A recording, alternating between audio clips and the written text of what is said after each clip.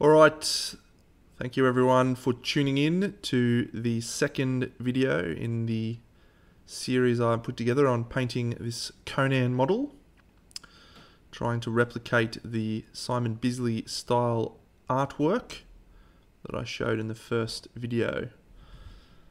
So this second video focuses primarily on refining and finishing off the skin tone, as well as touching up the hair and the leather in preparation for the final video where we finish off the leather and paint the non-metallic metals. But the primary focus of this second video, and in fact this painting series, is the skin tone.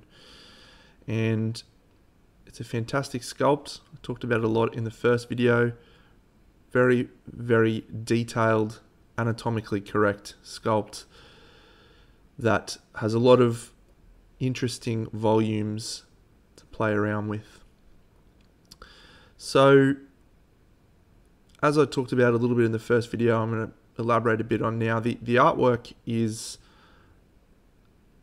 one of my favorites, but it's also in a very painterly style, not at all realistic. It's exaggerated hands, exaggerated facial features, exaggerated musculature. And in many ways, even though Arnie does have pretty exaggerated musculature, it's still a realistic proportions of musculature, and the artwork does not retain that similarity of shape.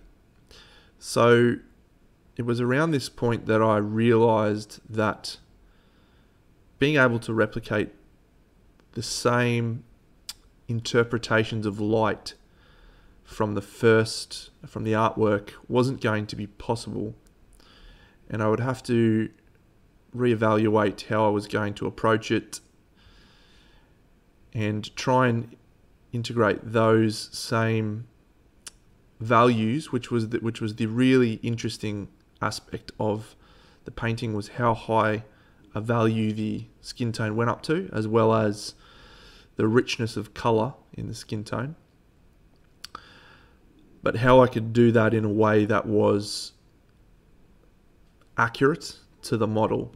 And so that was the fun part of this painting experience. And I think one of the, mantras that I have in painting is very much focused on trying to learn something new every time I sit down and paint a model. Doesn't necessarily have to be elaborate or earth-shattering revelation every time. It's more about experimenting and evolving every time I paint. So the evolution on this one was all about trying to translate artwork into miniature, trying to translate a two-dimensional piece into something that has 3 dimensions. So the things I took away from the really studying the artwork was, as I said just before, the value shift from light to dark, but also the saturation and richness of the skin tone. There's a lot of color in the skin, even though it goes up to a very light highlight. The skin tone itself is almost orange, and it's not a skin tone that I've experimented with before, and in many ways it's not even a skin tone color. And so when I tried to find a color from my range that replicated that skin tone, or at least the mid-tones of that skin tone, I found myself leaning towards an orangey brown, which was the peanut butter. Such a cool name for a paint. So finding that and starting to experiment with that as the main color really changed up this skin tone into something much more interesting. And I think the takeaway that I've had from this is there's so much more richness of color that you can experiment with, and a skin tone Doesn't necessarily have to be constrained by a paint color that says something flesh. So as you can see, I've again pulled out the airbrush, and as I mentioned in the last video, there's a lot of back and forth. You also would have seen from the paint in the cup there, there's very minimal amounts of paint that I've actually mixed. It's very, very small amounts. As I continue to just back and forth, use the airbrush to really smooth the sketchy highlights, or as was in the last case, add some more orange red into the areas that needed them as per the artwork.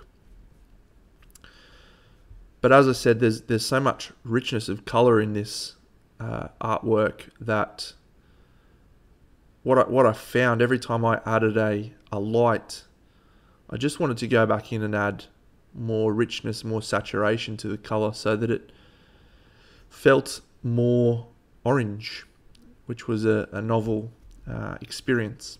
So I did actually use a little bit of an Inkintensity color alongside the peanut butter at a later stage, and that was one of the new inks from the Inkintensity set 2. It was Inkintensity Ochre. This is more green with the airbrush. That's might not actually be in this particular run of airbrushing. It may actually be in the later stages with that Inkintensity. But it was really important to continue bringing the model back to that richness of skin tone and away from the desaturated, more contrasted colors that I would normally go for. So there, I mean, one of the great things about the airbrush, the tool, I talked about it a lot in the previous two videos, was just the versatility and variety of applications you can use it for. You can use it for pretty minor details. That head is the size of my thumbnail, if not smaller, and I was able to pinpoint, add green tones to the lower half of the face and neck without really much difficulty, aside from the last 5 years of practice, I suppose. So this is, once again, really taking all of that work I did before and ultimately painting over it, but leaving some of the nuance and some of the colors that were there before just left showing with some subtlety. So I think I said in the last video, a better painter than I probably would have been able to do this without as much back and forth. But for me, there's no clear-cut number of layers. There's no specific amount of, I do a highlight, then I do a shadow, and then I go back in and smooth the highlight. There's no specific number of things that make for the right combination. It's always repetition until I find a balance. And I think the easy mistake to make with the airbrush is, one thing I mentioned a lot is with your, a little bit of water spray there. That's magnificent. That's me cleaning out the airbrush, by the way. I use cleaner and water, and I blast it into the airbrush, and then use the backflow technique, which sometimes spits water out everywhere. Fantastic. It's important to use that light trick with how a model appears and how colors appear based on the colors around them. The hair's such a great example on this model. This model looks like the skin tone doesn't have probably enough contrast, or at least the face doesn't, until I paint the face or the hair black, and all of a sudden the face looks completely different. So it's an illusion, it's a trick of the eyes, but it's one important part of the process in painting. So this next, that was obviously a layer of matte varnish, which I've mentioned help smooth out the various reflective surfaces. I love the complete and utter change in appearance after doing the matte varnish. Never feels like it's different, but you look at that versus prior and you just see a world of change. So vital part of really understanding what the model actually looks like, I think. So again, this is the black in the hair. I'm intentionally putting some strokes of black into the actual skin. Even though the hair's sculpted, it's nice to just have a little bit of very thin lines. That's not very thin. Good cleanup work there. That's magnificent stuff. There you go. Easy to mix up. Easy to get it wrong. The camera's struggling to focus. It's too excited about that paintbrush. There we go. Yes, leaving a few little lines on the skin. Very thin, very dilute paint using the Chimera Black, which is extremely thin paint, which I think helps this process a lot. And that's me using a moist brush to soften it out. The small lines just help tie the model together. You don't necessarily have to have the sculpted hair to really bring the only areas of hair into the model. Using a little bit of your own intuition about where the hair should go, and also just adds a little bit more life, realism. So I've reached a point with the skin tone where I'm more happy with how the lights and shadows and colors look. But it's a very airbrushy feel, and when you look at the artwork, it's not airbrushed. It's sketchy. It's got very clear light and shadow and specific elements.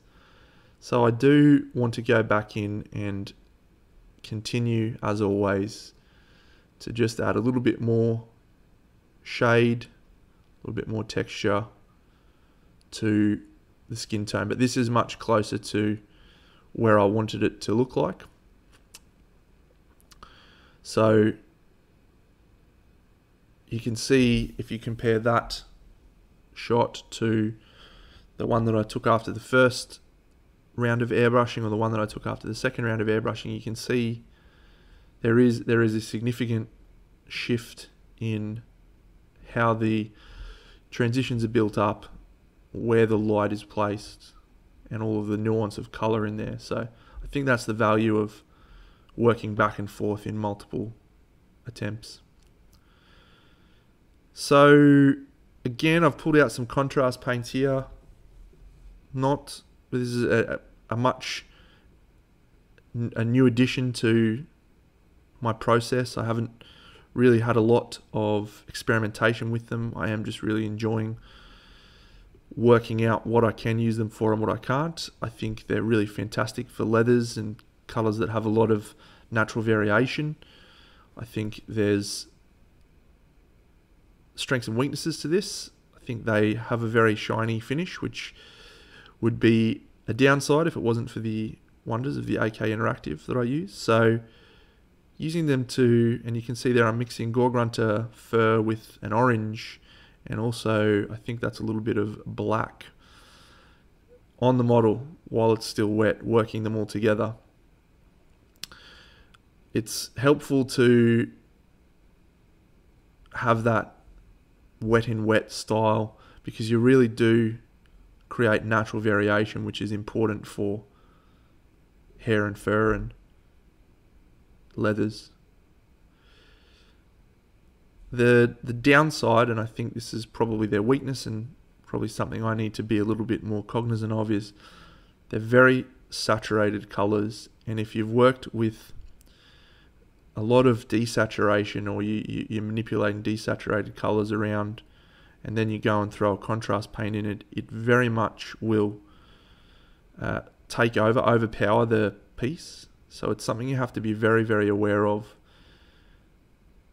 This is probably an aspect of my painting I feel is weakest, is my control over saturation. There's a magnificent painter called Mark Maskelins who, when you look at the skin tones that he works with, he's got so much nuance, but he uses so many grey tones mixed in with his colours that it just, I think it's a really powerful control over saturated and desaturated colours, and it's something I've been trying to work with a lot more recently. So the journey goes on. That cool colour there was a Vallejo model air colour called Signal Blue. Very dark, very rich, very cold. It's one of my favourite colours for shadows. It is a model air colour, so the consistency is very dilute and it is quite reflective. Can dry a little shiny, particularly when used through a brush, but it's got such a lovely cold colour, and because of the way the airbrush paints are put together, they tend to work slightly differently to model colour paint, and you get some different effects, which I quite like.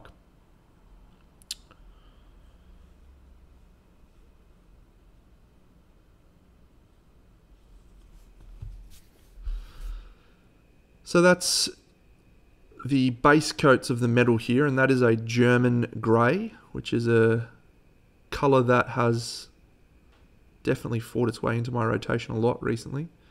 It's my favourite base coat colour for metallic silver. You can see the colour itself, especially when you compare it next to the orange and the black of the hair. It's quite a bluish tone. Still dark, but you can definitely see that sense of blue in there. And I'm just using this as a starting point for the metallic colours.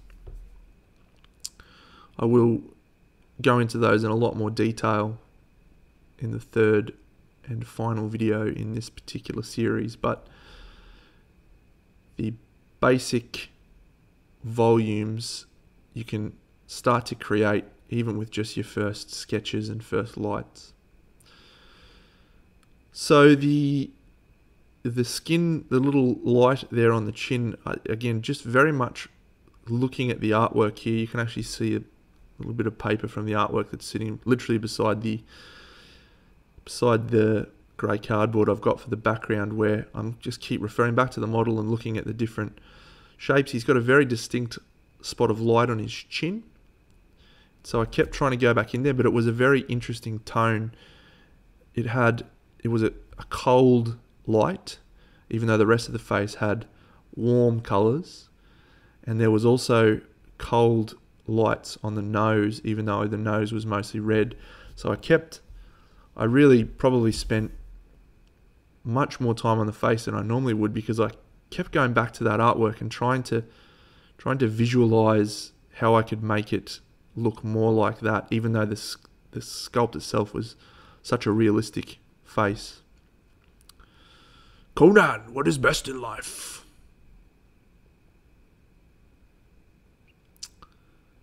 So this is, once again, just bringing more of that green. That's the olive green from Vallejo model color. Because I've glazed over it with the airbrush and taken a lot of that power of the color away, just using the brush and putting it back in there is really helping to add the nuance and depth of color.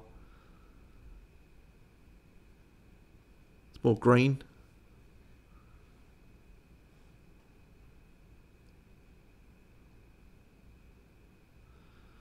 So that's Chimera Red. It's really nice red. It's actually not my favorite red. And again, it's the only reason it's not my favorite is consistency. It's very dilute. So I use it for glazing, which is what I'm doing here, and it's absolutely fantastic for that. I prefer it to most washes most inks, because it's got that very, very rich pigment. But because it's so thin, I don't use it for everything.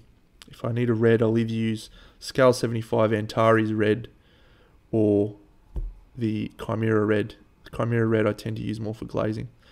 And I'm bringing that Chimera red and some of the Vallejo model color Scarlet again back into the skin tone. The Scarlet's actually more orange than red. So by mixing the two together, I get somewhere in between. And I'm just here back and forth, some very thin, subtle addition of color, some washes, using the moist brush to feather out the transitions, back and forth, regularly checking versus the artwork, seeing where I need to add more colors.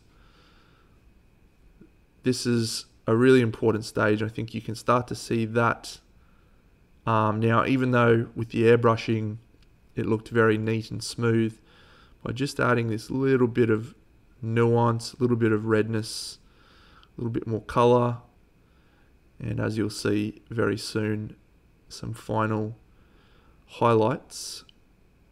It's very much a more refined looking piece. So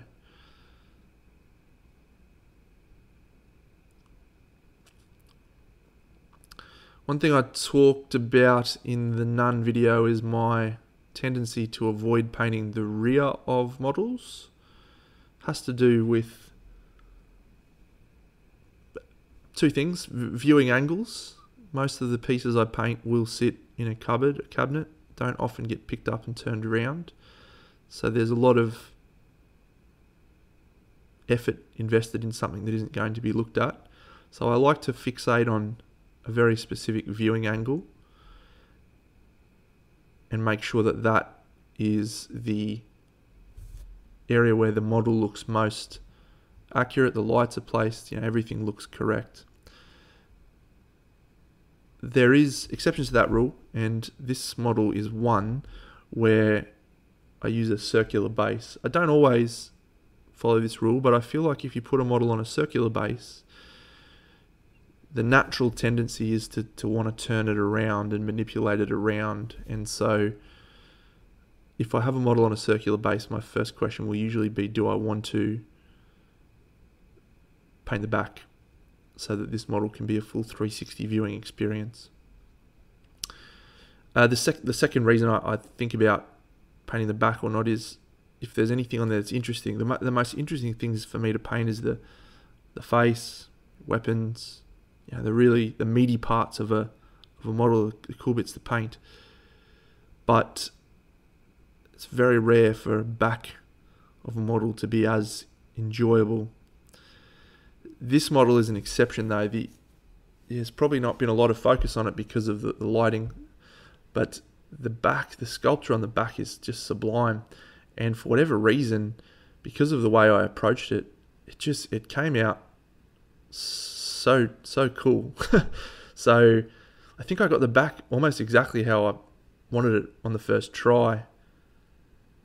And the front, because I kept trying to replicate the artwork and replicate those big lights, really struggled with.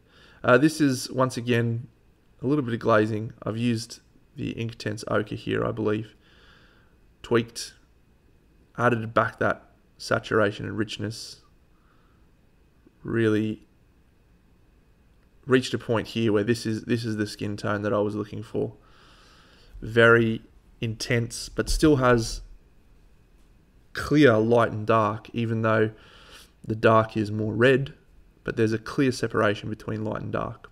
That's the goal ultimately of painting, is to create contrast, whether it's value, light and dark, or warm and cold. Textured and smooth, big and small. So using the varnish, again, this is probably a little bit sooner than I normally would, but two reasons. I wanted to get rid of that shine, kill the shine on the contrast, and also seal in that layer of ink that I'd just done over the skin. So this is the last airbrushing I've done on the skin now. The next few stages are all brush for those final lights. And really nice skin tone there, really interesting colors, but the artwork has clear light spots on the skin. So this is me trying to really replicate that. This is a great shot. I love looking at the top of a model's head for 20 seconds. Come on, Deno. Cut that out, mate. Stop being lazy. So I've gone back to sunny skin tone and peanut butter. And I've mixed a tiny bit of Inktense ochre in here. And this is very precise, really considered placement of lights. Trying to look at the artwork and treat that as the gospel for where lighting should be, but trying to expand that into a three-dimensional surface. Really fun exercise, actually. If you can find a piece of artwork that you like, even if it's just colors that you like or a style that you like, and trying to replicate that on a three-dimensional surface is a fun experiment. There's a guy called Athami Alonso from a website, Not Original Minis. He's very original, very recognizable models, and he does this really interesting thing where he has a lot of two-dimensional art techniques and he replicates that in a three-dimensional surface. Things like backlighting. You don't tend to see a lot of backlighting in miniature painting. It's more of a two-dimensional illustration technique. It's basically when you've got light coming from behind the model, and so you get a subtle glow on the very edges of a model. Even if there's light coming from the top, and let's say you had a sphere, or like Conan's shoulder here, and the light's coming from in front and at the top, you'll have at the top of that sphere the light rebounding, and then on the edge of the shoulder you would have a second light, usually a slightly different tone, usually a colder tone, which is highlighted as well. And so it doesn't tend to work, again, when you have many viewing angles. It doesn't feel quite as right when you rotate the model around and you see what is ultimately a painted light. But it adds a lot of nuance to the lighting, and I have experimented with it a little bit. I did a model from Industria Mechanica, which is a American production company of mecha kits, large-scale kits, and they had a model by an artist named Ignacio Ruiz, I think it was, off the top of my head. His Instagram handle is Pencracker. He does really cool artwork. You should go and check it out. And the model in question that I bought was one called Zangrahel, 1:8 scale model, so not a bust. It was taller than a water bottle. Very, very challenging to paint. And because I loved the artwork of Ignacio so much, I went in and did similar to what I've done here, tried to replicate the artwork, although in the instance of that model, it was an exact replica of the artwork, the model, so it was a little bit easier than trying to transcribe like I did on this one. But there was actually backlighting on there, and I experimented with that. If you ever want to understand what I'm talking about, you can go and have a look at the pictures of that model. It's on Putty and Paint, and the calf is a great example of that backlighting that I was referring to. Or you go and look at Not Original Minis, and a lot of his work would also give you probably a better idea. So that skin tone is much, much more alive now, much more vibrant. There's very clearly defined lights and shadows, but you've still got all that richness, all that color. So what I'm doing here is just working on joining the volumes together. I talked in the first video about how even though all of these parts of skin look like separate volumes and they need to be treated as such, they're also one piece. And so you have to pull them together by just joining them and connecting them with some lights.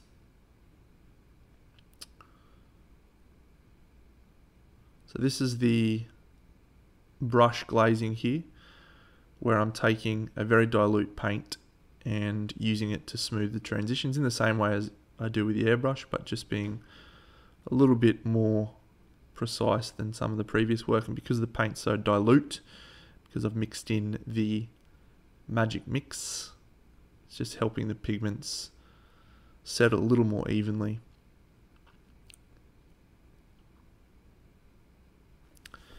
So at this point, the painting I've done has been around 2 hours and 20 minutes. So I'm just trying to do maths in my head and double the length of the two videos that I've just commentated on. So yeah, about 2 hours, 2 hours 15, 2 hours 20. To get that result there in 2 hours 20 is something I think is really a testament to why I use this technique. That's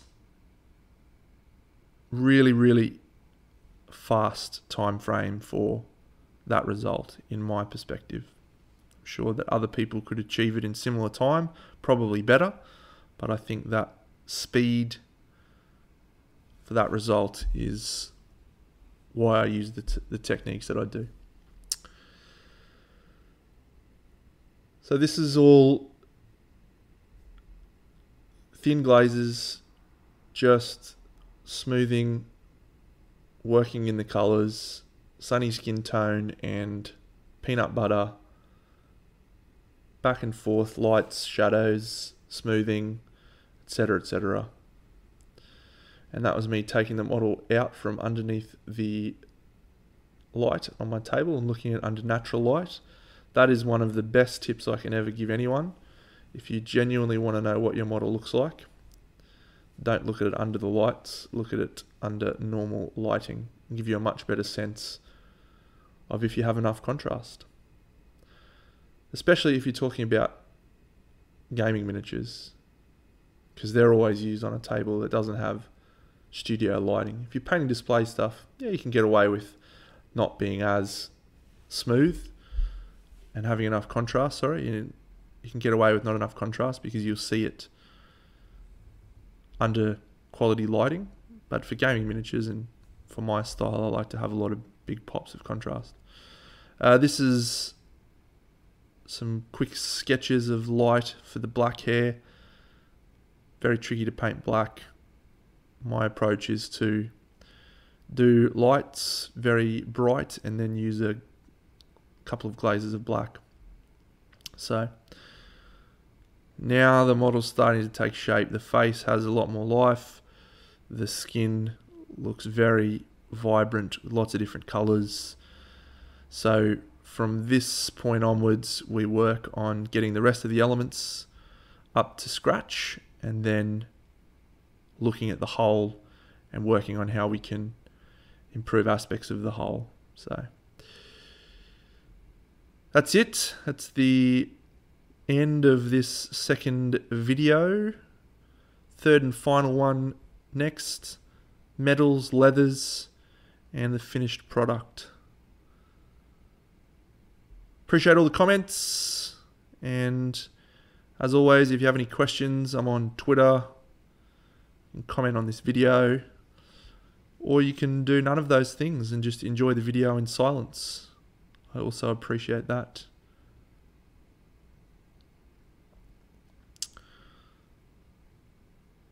Paint the eyes, Dano. Go on, do it. Black dot on the eyes. Go on, son. No, I don't think I'm going to do that here. You can do it. No, not happening. All right, that is it. Big Dano out.